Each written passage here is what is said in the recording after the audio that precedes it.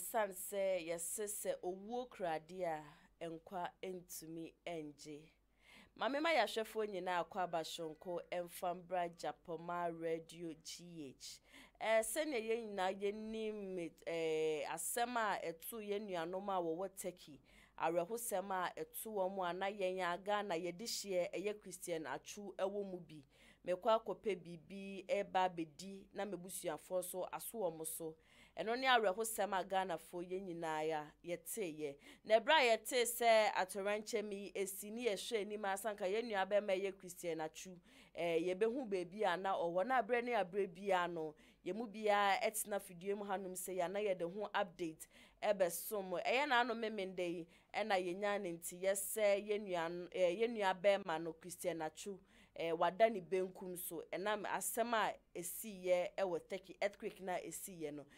na Turkey forward to yenim se omde yenua no nimu no beba besom ye nra na anokwa semendra mse wonam social media pa na wo hwe sene amanfosi fati nisuo ebi eka papa Christian Atsu ayama omo yenua no prison for wati nisuo wona woni bi ti nisuo ebi kuredi adanse se edumbre bi kura na sika kro de kwa akotua ni school fees kra no na oni bi na so yenua be me ya twia na etua ni school fees edema na amande ono no waba be ye die waba be ye enden Abtina sidin nam jonam se me hu video bi yes ade ti de papa pafo omonche ewo man mu ebi kura ka so se ne omahu ni se ne papa panche wo man mu no omo so enya ade a wo bedi obeye papa biom na after sendra ne body no ebe pie mu ewo man Ghana nipa dodo na ne kobo bench ewo honom na ukopie mu honom so ana ye vice president ono so ewo honum bi ode ne nsem bai kra se sene Christian Atsu aba be ye Ghana yankasa ye de hye no ne sene no ne homodin a wabon so e de ama Ghana Black Star no sa nimu no mo ne ebusua ebetena se na chese o ma ye ntutu ye na sa brede ewom se body no eye ebusua de nenso aban no enyi ne ho emfiri sempi na no pay me de ba be so mo se eniema etwegu ewa abe fontentan fidie ne so na be fan san de be kwa akohwe videos ni bia ye capture ewo honom no njumeku a wasomase amede eye social media trend eniema etwegu ewa abe fontentan fidie so eba be so mo eye Odro Broadcasting Institute me se wo pese wo ye nsamtruoni se wo pese utumi ntira se na wo research news utumi kan brofo uchinchi mefidie wo ye DJ nche se minimade a pese wo ya Odro Broadcasting Institute yenye me se wo pese wo ye DJ yin cosmetologist music tree news casting presentation the opese wo ye bia no Odro Broadcasting Institute wo ye bi wo fie hanum se omo number no 0240288858 0240288858 and that's 0241174007 so we chichi kra na se bia untumi emba nkode bia Odro Broadcasting Institute wo mo ewo hostel facility a eno so wo ba ubenya baby na wadanti just baby a wo kra no enye problem but o maybe admission no e de atumti na ma na medi kan boy ne na ma na eda kasafoni nani no ubetimi afa na chese wa frame penny for na so ba be fa admission form and o mo sha ase ese momre school a na ndia wa sha ase na wa ba mo yenko na yenko hwe videos ni bia ye capture e we bra o mo de Christian Atsu ni mu no ebe pie mu e wo man Ghana emra sisia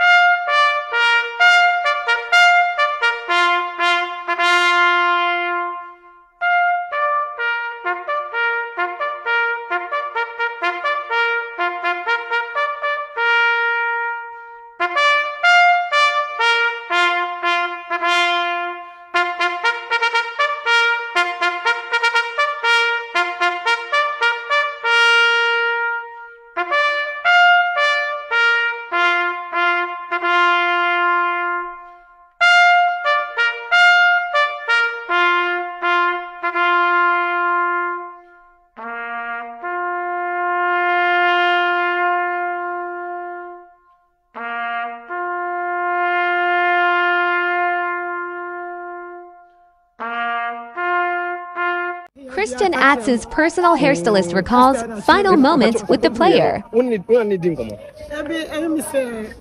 Debia me comment here, no I am no size. But they no share go na me comment here no. Na how much na wan say ano pa na me lano me say abiba. What did you try to me say they must come tissue.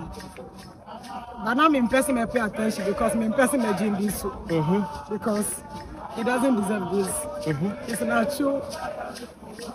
Obewa on work of purpose but any kwan we so because we any papa we any papa we born for bebre say some for no that prison mo be here but you apart from say bia na we no hairstyle waboa pen say we say hia mo waboa me pa cho waboa pa we no papa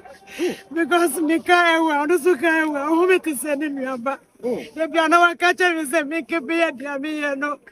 Mommy give you up there because players in your beer. Me obi wa omo no your beer. E be omo pa e no mo to me feel me pay. Christina Atsu number 1.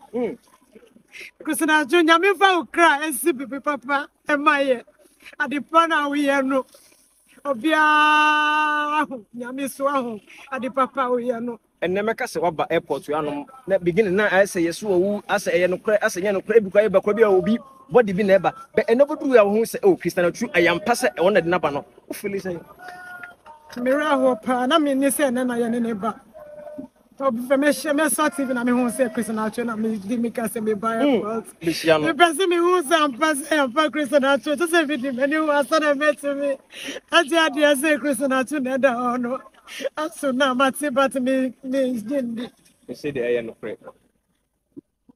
because me person me jadi because of be pray oba no be shank of be pray worship and na me so think of be pray ni na chapter church and right now me starting yanko from UK the same pa Christian Atsu yes so Christian Atsu jai and yes be wa yira bi oba wa yira kra ma yenti ni ka kra bi and no na me ho sam pa Christian Atsu ni ho bi but me catch any wife any ni busia for this nyame e chichiro mo re. so idea plan a we dey be kind no say Christian dan na o we fish had and o say o sorry ya who say Christian yes had we e dey no be kind pa Christian Atsu obia de bi person so bia song say ono about de bia we anything man like. Wow, so sad moment here at Kotika International Airport. The lady you see in your shot in the hoodie is Christina Atsu's twin sister who was in Turkey with hopes that she was going to help rescue her brother, or with hopes that she was going to come back home with her twin brother. But the unfortunate happened. She's here today without the brother. The brother's mortal remains. It's what she was actually accompanying to Ghana today. And there has been a short ceremony here at Kotika International Airport.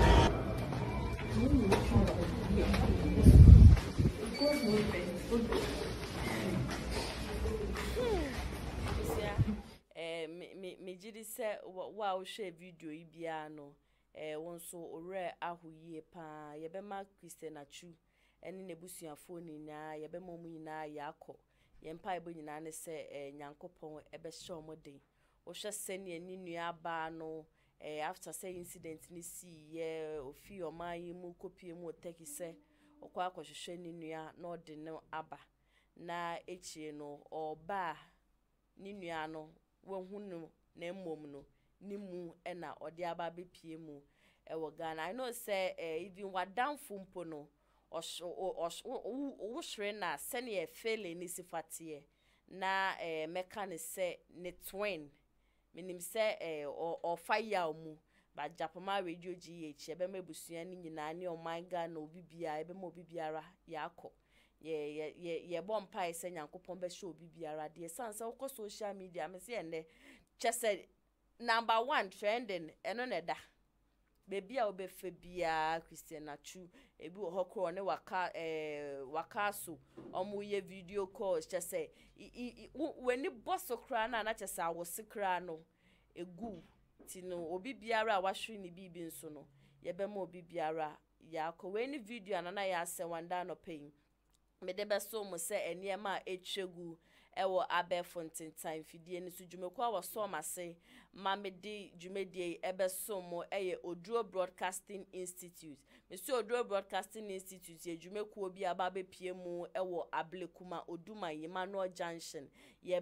boamo fra omenije nsɛmtwerɛ dwuma ho and obesa wo kan tree news obesa wo kan brofo obesa wo ye presentation de se ne meti he ya misifa kasa obesa wo to ndwom obesa wo ye cosmetology wo ye makeup chese mi de obesa wo ye bia ye kan se ka media no ho bia no Oduro Broadcasting Institute ye we nyina bi mesi baby a wo no enye problem se wo echichirichi benche himfa na wo baby a won mesisi ye twansuo kra na ye bakra na emfa hye otim so bia me kotwansuo na me ba na ade same besua ade same amase twansuo di akoda bi enu nti Oduro Broadcasting Institute omo hostel facility e wo masiesie dan mu kama empa ne bibia ewom nti de nya ne se wo ba na chese wo kura wo bag ne wo ntade a wo ba chese wo benya baby adi uti ato no watumi asua de courses a wo ye ne bi eye TV and radio presentation, acting and film production, print journalism, sports journalism, media law and ethics, communication, camera handling, marketing, sound engineering, graphic design and video editing, DJing, languages, MCR, studio technician, cosmetology and musicals. Languages no tree, French, brofo into no say baby a wo ba no kra bia wo ye nkrani na wo de tree you want to me nka ba wo pese bia wo tumi kind news e won kran a Oba Oduro Broadcasting Institute omodo wo be find titi yemu na wo wie a ye was 6 months course and a 1 year into 6 months no wie ya na se ye de certificate asha wonsa okọ 1 year ne so enu so wie ya na de yama wo diploma na baby biara so obeye wa attachment bia no enu so Oduro Broadcasting Institute o mankasa ebepe ehonom e de ama me say simpenifo number ne so biom na jese wa frɛ wo mo na so wa ba beje forms na ebro mu be bia tum say school fo nyina betumi aba na sa de suafo nyina betumi aba abesua ade no wonso wetumi aba number no 0241 174007 and 0240288858 it's from penny for na one won entwetwe enkomo me a mede niam etwegu e wa be fontentan fidie ne so besom mo edi a meteso ane na ya ase wa makram